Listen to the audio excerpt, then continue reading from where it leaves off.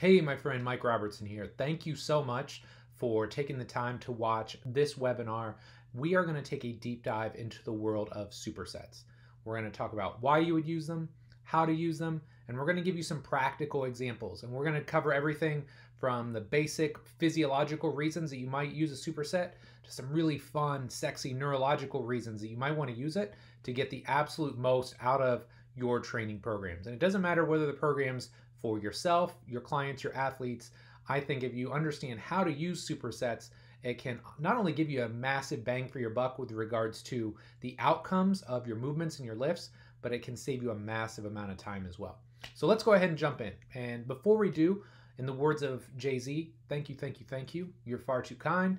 Thank you for taking the time to watch this webinar. I realize we've all got a ton of stuff going on, right? The age of distraction is so real. So for you to take whatever it ends up being, 35, 45 minutes, maybe even close to an hour, to really understand all the various reasons that we would use supersets, it means a lot to me. And ultimately, I hope it means a lot to you. And it's going to give you the ability to write a better training program as a result. So a little bit about me. Some of you that watch this may have been with me from the early days, 2003, when I started writing for T Nation. Others of you may be very new to my work. So I want to give you a little insight as to who I am. I have been in every nook and cranny of the fitness industry. I've worked in rehab. I've worked in one-on-one. I've done small group. I've done large group. I've worked with high school kids. I've worked with college Division I athletes. I've worked with pros. Basically you name it, and I have done it at some point in time. And I think that gives me a unique perspective because I've seen people of all shapes and sizes, varying ability levels, and it's given me this understanding as to how people move, and it's also given me a certain level of empathy as to what makes people tick and how do you motivate people. Maybe it's with their programming or with the way you communicate with them, but it's allowed me to have a certain level of success that I'm very proud of. And here you'll see just a brief listing of some of the important or famous people that I've worked with over the years. We got Roy Hibbert from when he played with the Pacers. Chad Marshall, if you're not a soccer fan, he was the only three-time MLS Defender of the Year. Lori Lindsay, multi-time U.S. Women's National Team athlete. I worked with the Indy 11, which is our local soccer club here in Indianapolis, for 5 years. Dwayne Allen played for the Colts. Our gym, iFast, was named one of the top 10 gyms in America 5, 6, maybe 7 times by Men's Health magazine. So very proud of the accomplishments that we've accrued over the years, and I feel like I've earned my stripes as a coach, because when I started out, I was a really bad coach. I was a really bad program designer, and over the years, just this constant evolution, this constant chipping away, and this constant curiosity has allowed me to see what others would appear to say is a high level of success. I'm still always trying to chase and get better, but that's a little bit about me. And the next question becomes, why do I do this? Why do I do continuing education? Because I love coaching. If I could make the income that I wanted just coaching 24/7, that's what I would probably do. But in that same respect, maybe not, because I think of my life as especially my career, as two different areas. I've got my coaching where I'm working with people one-on-one in the gym or in a small group, and we're grinding and we're getting better. But I also feel like part of my career path is to educate other trainers and other strength coaches and help them better understand, hey, what tools do I have at my disposal? How do I continue to coach better, to cue better, to write better programs? So that's why I still create a ton of content on my website, whether it's my podcast, whether it's my videos. That's why I still go out and speak, not as much as I used to, because I've got a small family now, and that takes a big chunk of my time, but it's why I continue to speak. It's also why I created my complete coach certification, because I am passionate about helping other fitness professionals get the absolute most, not only out of their clients and athletes, but out of their own careers. And it really makes me upset when I see the turnover rate, when I see young coaches and trainers get burned out or quit our industry because they have so much energy and passion and enthusiasm early on, but ultimately that kind of falls by the wayside because they're not getting the results. And we all know if you don't get results, you're not going to get paid. So that's why I created the Complete Coach Certification, to help you get better results and therefore stay in the industry longer, make more money, and make a real career out of this. So enough about me. Let's talk about supersets. And I'm going to start with a really basic question. Why do we use supersets in our programming? If you use them, why do you use them? And this isn't meant to be an exhaustive list as to why you would use it. But when we talk about why people use supersets, a lot of the things that you may respond with are reasons like, I want to build more muscle, or I want to help my clients build more muscle. I want to shed more body fat. I want to improve movement quality. I want to help somebody get better hip extension, or I want to help them squat deeper without pain. Maybe it's, if you work with athletes, you want to help them increase their strength or their force or their power output. But I think the one overarching theme that we can come back to time and again when it comes to putting supersets in our program, there's one really big reason that we do it. It's very simple. It saves time. We all know we've only got a certain amount of time with our clients. If you're working in a gym setting, maybe you have 30 minutes, 45 minutes, 60 minutes. You have a certain window of time. If you're with a high school athlete, a lot of times if you're in a high school strength and conditioning setting, you may only have 50 minutes. If you're in a Division I setting, you have a set or limited amount of time that you want to spend with, or that you can spend with your athletes based on what the NCAA dictates. And when you work with pros, you are like the last thing on their list. It's sad to say, but they have practice and they have media and they have other commitments. So time is of the essence in our world. And you're not trying to shortchange things, but what you are trying to do is maximize the training effect that you get with your clients and athletes. And saving time via supersets is an awesome way to do that. So what I want to cover here today are 7 ways that you can use supersets. So just like that wasn't meant to be an exhaustive list as to the reasons you might use it, this isn't an exhaustive list as to the ways that you can use it. But I think some of these will be familiar to you, and I think others may be a little bit more foreign, but also things that you may want to really consider using in your programming. So I've broken it down into 2 categories. Number 1, we've got our basic reasons for using supersets, and these are more physiology driven. On the flip side, we have what I would describe as the sexier reasons that we might use supersets, and these may focus more on neurology, and it may focus a little bit more on movement or movement quality. All right, so the 3 that you've probably heard of and are familiar with, the old school upper lower superset, which you see a lot in fat loss programs, the targeted muscle superset, and we'll dive into all of these in more depth here in just a minute. And third are opposing muscle groups. So these 3 you're probably familiar with. Now these other 4 you may not be as familiar with, or maybe you've seen one, but probably not all of them. So number 4 would be when we inhibit a muscle to then facilitate or activate an opposing muscle group. Number 5 are what I describe as patterning supersets, where we're trying to pattern or rebuild specific movements. 6 is potentiation, which is a really high-powered tool that if you train athletes or you train people who want to get faster or more explosive or stronger in the gym, potentiation can work really well for you. And then the final one may not be a true superset, it may be more of a triset, but I'm going to put it in here anyways because I think you'll want to use it, is what I describe as layering supersets. And these are awesome if your goal is to help your athletes move better or improve their athletic movements. All right, so as we go through this, I've got kind of a set order that I want to walk you guys through. So first, we're going to start with the theory, right? Why do we use a specific superset? What is the rationale behind it? Second, I think this is really important. I don't want to just talk theory. I'm going to give you practical examples. All right, so you can take this stuff and you can start using it right now today when you write your next program. Last but not least, I've got some application and notes, things that I want you to consider or things that you should be cognizant of when it comes to using certain methods. Because look, every method has specific benefits and it probably has certain drawbacks. So these are just things that I've learned over the years that I think can make your life a lot easier. So let's jump in. Superset structure number 1. This is what I would call our upper-lower alternating supersets. So the first question that we have to ask is, why would I use an upper-lower alternating superset. And what most people would describe, and I'm going to actually put both of these up because I think it's helpful to get these at the same time. The first reason you would do, say, an upper body exercise paired with a lower body exercise is to increase central fatigue. So what do I mean by that? Well, people would say, oh, well, you know, if you do a set of bench and then you take a break and then you go do a lower body exercise, like you get a rest in between. And I never really jived with that answer because it's not entirely correct.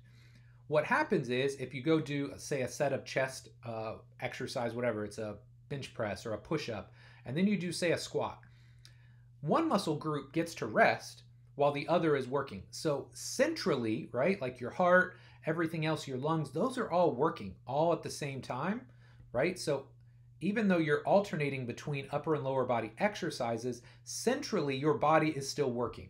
It's a systemic training effect. But what it does is it minimizes your local or your peripheral fatigue. So imagine you go in the gym and you do a heavy set of 10 on squats, right? You're huffing, you're puffing, you know you've just done a heavy set. Maybe it's going to take you a minute, maybe 2 minutes, maybe 2.5 minutes before your legs are ready to go again. So instead of doing those straight sets where it's squat, squat, squat, and then you go into bench, bench, bench, maybe you do a set of squats and then you take a minute, minute and a half. Now, your legs are still fatigued, but your body systemically is okay and your upper body's fresh. Now you go do a set of bench press. All right, so you see how that works? So centrally, you're fatiguing the entire system as a whole, but from a local or a peripheral perspective, you're kind of reallocating and you're allowing one body part to rest a little bit longer than it normally would while you're taxing another muscle group. So here are some upper-lower examples, and I'm not going to dive too deeply into these because it's pretty straightforward. It could be a squat and a push-up. It could be a split squat in a row. But let's make it really simple. It's anything that has to do with the lower body paired with anything that has to do with the upper body. So you can't really screw this up here. If you pick an upper body exercise, you pair it with a lower body exercise, you're probably going to be okay. Again, you're chasing a central adaptation here while you're letting those local muscle groups have a little bit longer to recover in between sets. So some notes and application here, because again, these are mistakes that I've made over the years. They're mistakes you might make. Hopefully I'm going to help you short circuit some of those. One thing you have to do is monitor the pace of the workout. So a lot of times when you're doing, say, this upper lower superset, you're doing it to keep the heart rate up and to try and increase the density of the workout. A lot of times you're going to do this in a fat loss style program. So what you don't want to have happen is you're writing the workout and they're supposed to be working on 60 seconds rest, and all of a sudden that rest is becoming 90 seconds or 2 minutes in between sets, because now you're losing some of the training effect that you're chasing. All right, so you've got to monitor the pace of the workout. Second, this is something that I've seen a lot of people make over the years, or a mistake I've seen a lot of people make over the years. You've got to watch the lower back. So a lot of times people would say, oh, I'm going to do a back workout. And so they're going to have deadlifts and they're going to do rows and chin-ups and all of these exercises. But sometimes one muscle group is going to fatigue really fast. And sometimes when you have somebody pair, say, a deadlift or a hinging variation with something like a bent over row, that can really put a lot of stress and a lot of strain on the lower back. So I'm very conscious of this, and it's rare that I'm going to put a deadlift, lower body exercise, and pair it with some sort of unsupported rowing variation where they're going to have to hold or isometrically hold that position for a long period of time. It can just make some people's backs very cranky. Another thing that you need to watch out for is grip. So if you're doing, again, a deadlift is a great example here because you got to grip that bar, you got to hold on tight, and then you pair it with, say, a chinning variation. This can be problematic as well because now you got to use that grip to hold on to the bar. So you have to just be conscious of these things and know that, you know, some supersets just don't work as well together as others.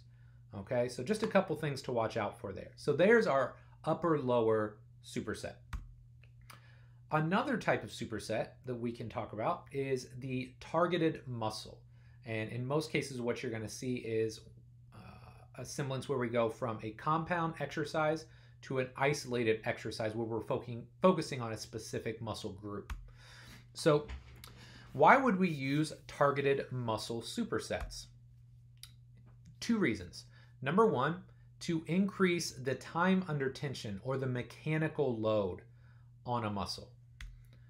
Or in the old school like bodybuilding realms, it's to increase hypertrophy and or maximize fatigue of a specific muscle group. So again, let's start with some examples here, because sometimes I think that makes it a little bit easier. So let's say we're a bodybuilder, or we're somebody that wants to train more for aesthetic purposes. If you want to build a bigger chest, one way that you can do that, you can do a bench press, right? You do a big compound lift, and then you superset it with a dumbbell or a cable fly.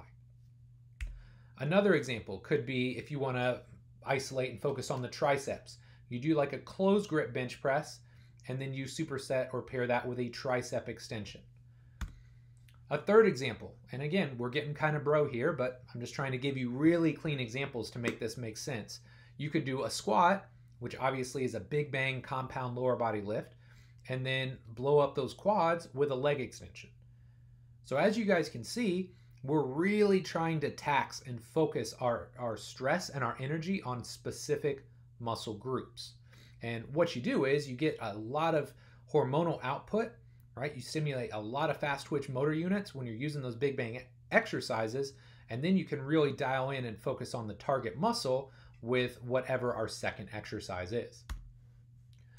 So again, notes and application. Generally, you're going to do this using a split routine of some sort.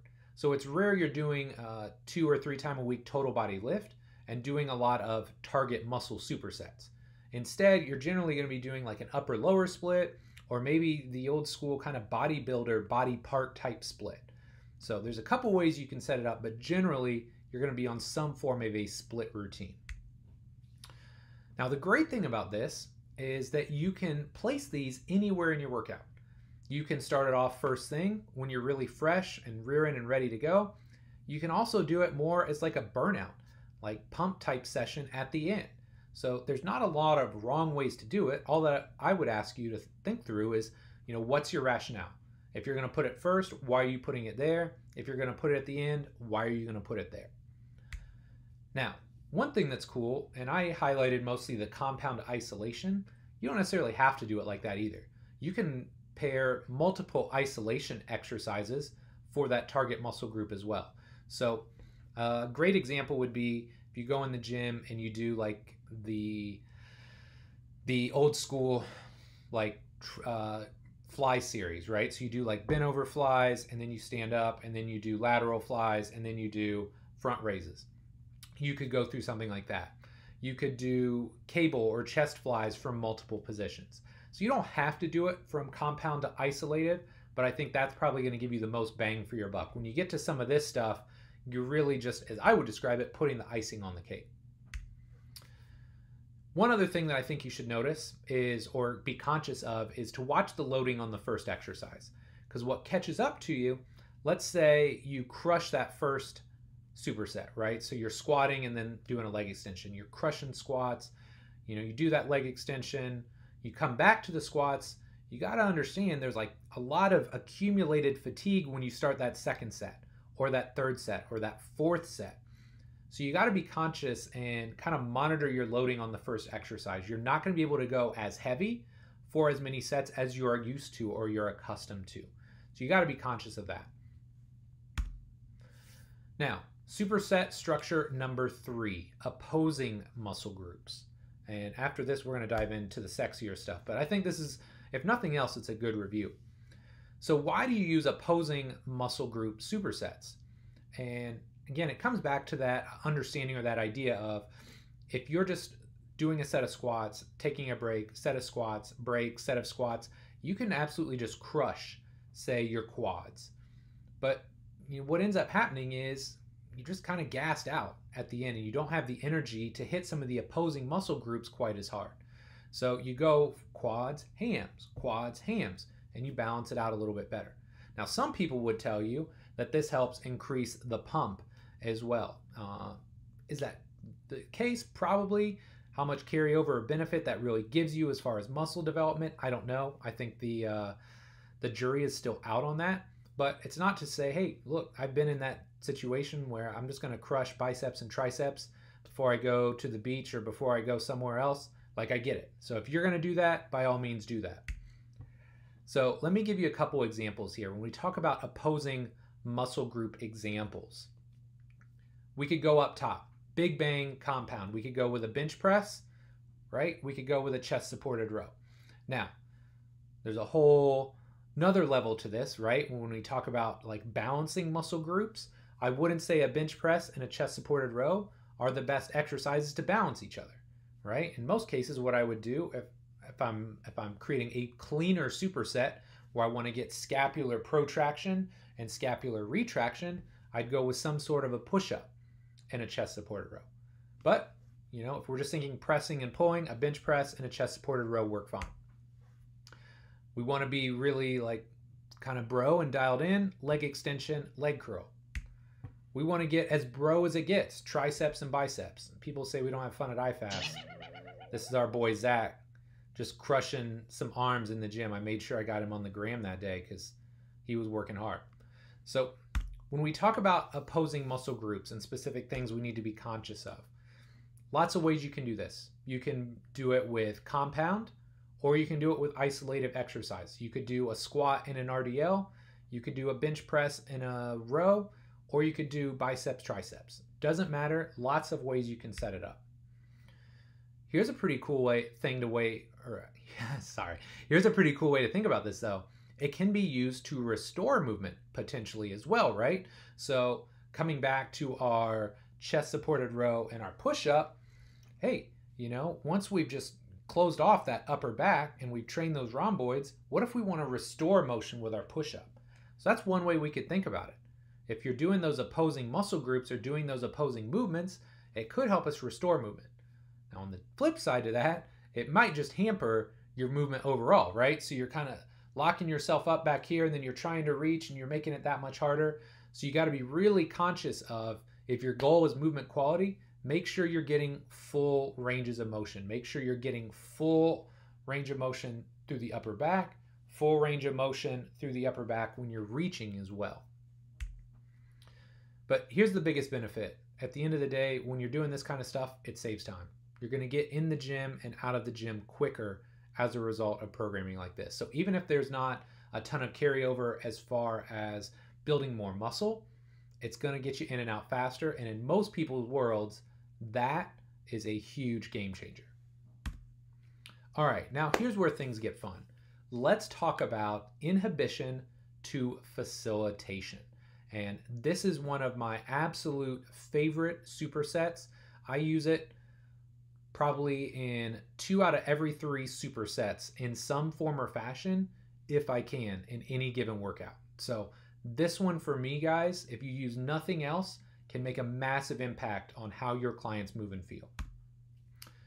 So let's start with the basics. Why do we use inhibition to facilitation supersets? What is the benefit? And for me, these types of supersets improve movement quality, which you guys know I don't love that term, but for now, let's go with it. It improves movement quality and or it cements a more optimal position at a specific joint. So a lot of times what I see is people are doing foam rolling and they're doing resets and they're doing certain things to try and restore position. But what they don't do is work to cement that optimized position throughout the rest of the workout. Okay? So let me give you some examples here. When we're talking about inhibition to facilitation, super simple example. You're going to do a hip flexor stretch, right? Whatever hip flexor stretch you like. We're going to try and inhibit the hip flexors, and then we're going to go into a glute bridge. So we're going to try and activate or facilitate the hip extensors. Simple, right? You could do this at the start of a workout. You could do it at the end of the workout. Lots of ways you could set it up. Now, how can we make that cooler? Well, I could do this in my activation, but I could do this towards the end of my workout. So in most of my workouts, I start with my 1s, 1A, 1B, 2A, 2B, 3A, 3B. And 3A, 3B for me is, in a lot of cases, it's cementing motion, it's restoring motion, it's cleaning up stuff that I know this client or athlete needs. So 3A, 3B is an awesome place to throw in a half kneeling exercise. It could be a landmine press. It could be a chop. It could be a lift. It could be a cable press. Any half kneeling exercise that you like, shutting off the hip flexors, and then we're going to pair that with a core or an abdominal exercise. So you remember the pelvis, right, has this tendency to get dumped forward. Hip flexors are pulling down. So I'm going to shut off those hip flexors, get my pelvis back up to a better position. And then I'm going to use my abdominals to pick up the slack. They're going to pull up on the front side. So now I'm creating this better balance, top to bottom through my pelvis. I'm going to create a better pelvic alignment. Another way that we can do this is we could do a half kneeling exercise. Again, a landmine press, a cable press, a chop, a lift, and then we could pair it with a hinging progression. So now we're taking this concept where it's very low level, low load, and may work great as an activation exercise, or it may work great early on in a workout or with a deconditioned client. Now we can take it and really supercharge it. So with your athletes, hey, let's bang out some half kneeling work, and then let's go in and pull some heavy weights. Get those hips extended. Man, I tell you, that can be really, really powerful. So when we break this down a little bit more, in general, when I use this the most, it's something that pairs inhibition of the hip flexors with activation or loading of the hip extensors. That's the best way to use it, in my opinion. Are there other ways that you can do it? Absolutely. In fact, here in a minute, I'm going to show you a specific superset that I use. It looks sort of like patterning, but it would fit well in this section of the inhibition to facilitation area as well. The great thing about this too, it can be used almost anywhere in the training session. I can use it early on to help, restore motion, cement motion.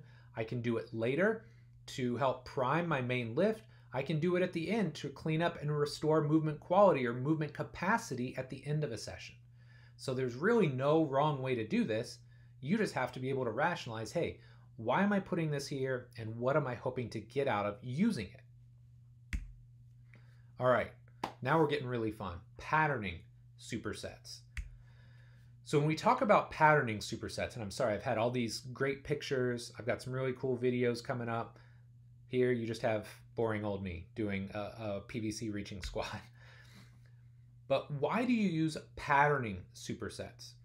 And I think of patterning supersets as stops in my workout where I'm focusing on improving movement quality in a specific lift, exercise, or movement. So in this case, I use a PVC squat to help me squat better. Now, let's give you some examples and then I'll show you some video demos that I think will help. So when we talk about patterning examples, generally the second exercise is what we're trying to clean up, right? So like a squatting variation, a hinging variation, a lunge or split squat. So in this case, the PVC squat helps us feel our whole foot. It helps us drive air into our upper back so that when we go into a squat, it actually looks like a squat where we're sitting down versus having to sit back. Another example, oops, sorry, I got ahead of myself there. A wall tap hip hinge. So we've all had that client that really struggles to hinge. Either they want to squat down or they want to arch their back. So in this case, what I'll do, I'll give them a low level or non-loaded exercise like a wall tap hip hinge. Just groove that hinging pattern, and then we're going to go and we're going to load it a little bit. Maybe we're going to go unloaded and then we're going to load it a little bit with an RDL.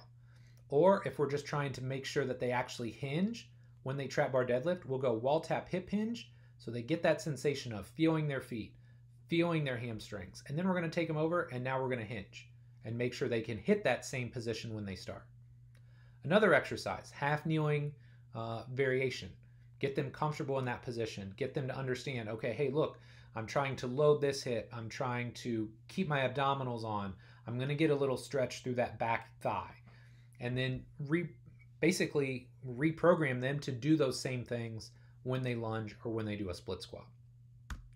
So here's a great example. And again, this variation could work as a patterning exercise. It could also work as an inhibition to facilitation, because what we're trying to do here, you see Taya is very strong, very explosive, As I'm recording this, she's like the leading scorer in her league in Greece. She's basically a boss. But part of what makes her a boss is she's very stiff on the backside. It makes her strong, makes her explosive, but it has this tendency to, one, inhibit her squat, and number two, it has the tendency to make her break down a little bit faster, right? Because there's a lot of stress on her Achilles, on her knees, on her lower back. So it's my job to teach her how to squat more effectively. So what we do, we give her this PVC squat.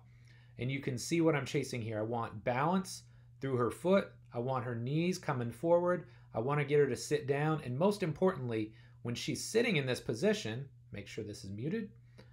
I want to make sure she's breathing into her back and her hips are underneath her.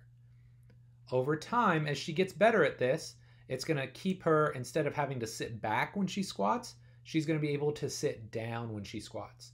Now, when you see this next video, you may not be super impressed because, look, she still has to sit back. She's 6'3", she's very propulsive in nature, but like, this is pretty darn good for a girl her size. And keep in mind, this was something that took us months to get to, right? You're not going to be impressed with the load, but it's not the point for her. She knows how to be explosive and be strong. I need to teach her how to load her body better. So we pair these two exercises. We pattern the lift. So we open up the back, and then we try and keep the back open as we squat down. We're patterning the squat. So I hope that makes sense. So some thoughts as far as the application goes here.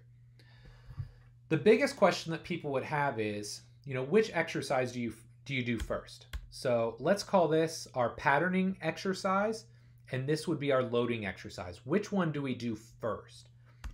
And here's what I would say. You would use the patterning exercise first if you want to groove a movement pattern. So Taya struggles to squat, so we always do her patterning exercise first. Open things up, and then we teach her via loading how to load or cement the pattern better. Now, if somebody already moves well and you just want to restore motion, here's what I would do. Just flip it. Have her goblet squat first, and then you want to make sure she maintains that motion. Have her goblet squat, and then have her do that PVC reaching squat in between sets to restore the motion and make sure she's not losing motion. All right, so this would work really well in the case of, let's say somebody's back squatting. Because when you back squat, you're pinching off the upper back, you're in a really propulsive type position. So what you don't want to do is over time get so propulsive that you end up losing squat depth, or you end up beating up your back or your knees. So maybe you would do a set of back squats, and then you would use that PVC reaching squat in between to restore motion in between sets. So you make sure every set of squats that you do is nice and crispy. So hopefully that makes sense.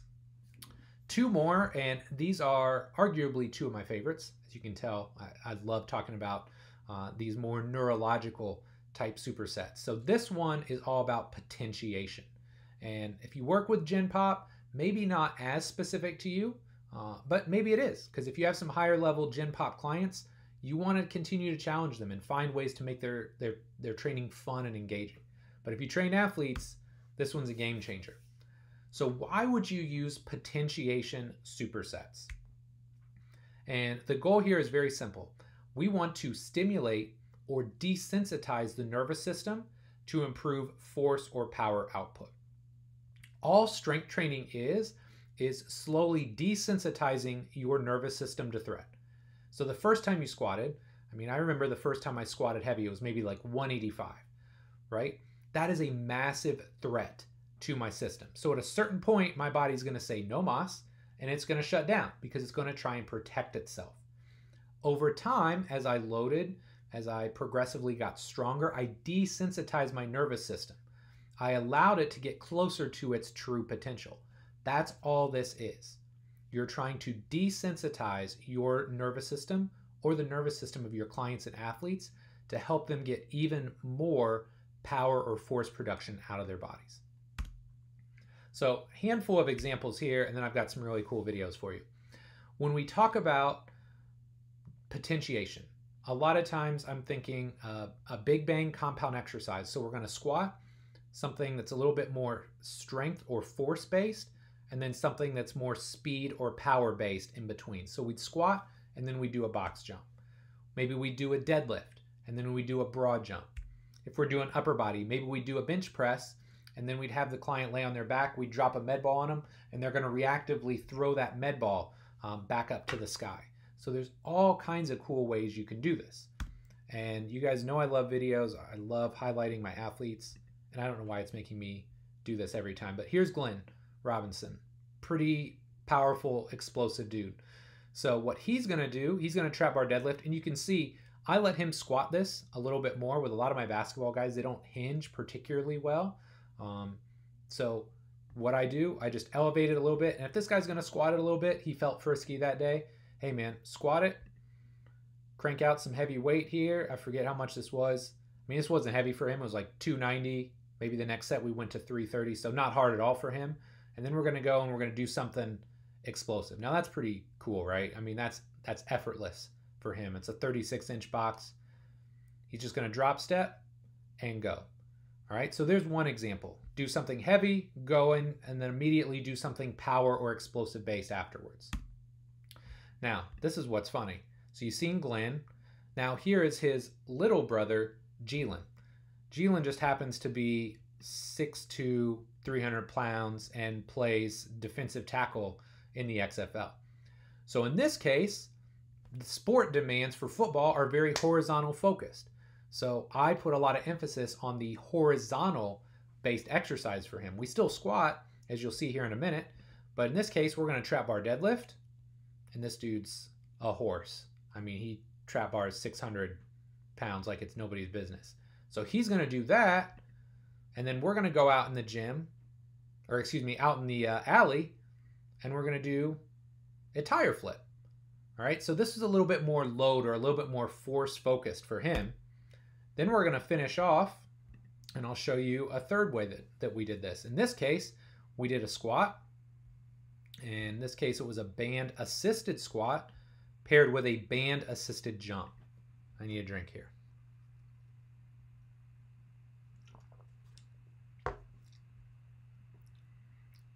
So this was towards the end of his off season, and the goal was to make him as explosive as we possibly could. I wanted him to feel fast, strong, and explosive going into camp. So we do a set of that. Excuse me. And then we do a set of these band-assisted jumps. And I mean, this guy can jump on that 36-inch box just like his brother. It's just a little bit different strategy. It's a little bit more muscular versus a little bit more tendon-based jumping. So when it comes to our potentiation application, how do we set this up? One thing that I would ask you to consider is, do you want to develop more force or do you want to develop more power? So in the case of, say, Jalen, when we're going heavier weights and then a heavier resistance, we're focused more on force. And a lot of times I'll do that more in like the middle of the off season. So we're going to push some weight. We're going to get him strong. There's still a speed element to it. And then we're going to contrast it with something that's still heavy, but more explosive. Versus when they're getting ready to go to camp, we're going to do something that's very power focused. So that's where we're going to do band assisted squatting, band assisted jumping. I want them to feel super bouncy, super explosive. So when they go in, they're just ready to smash people. All right, so you got to ask yourself that. The second thing I would say is when you're doing this kind of stuff, I think it's very important to keep it vector specific. And what I mean by that is if you're going to do a hinge in the gym, like a deadlift variation, you want to do a hinge variation when you're doing something explosive. So if you don't have access to a tower, you would do like a trap bar deadlift, and then you'd superset that with a broad jump. If you're doing a squat, you would superset that with a box jump, something that's more vertical in nature. So try and keep it vector specific, because I think you're going to get better carryover and a better bang for your buck. All right, so lots of fun stuff there. If nothing else, try some of that. Your athletes are absolutely going to love it. And then last but not least, we have what I call movement layering.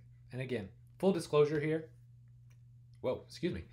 These may not look like a pure superset, because it's not, right? But I think the theme and the way you set this up can be very, very powerful in helping your athletes move in a more fluid and in a more athletic fashion. So why would we do this? And I think the outcome here is very simple. We want to improve movement skill in athletic and or multi-directional movements. So in the gym, there's generally one or two things that you need to clean up to squat better or to hinge better. When it comes to multi-directional movement, there's a lot of moving parts and a lot of things that you may need to work in to help your clients and athletes move more effectively. Now, I'm going to apologize because there are a lot of videos in a very small space here.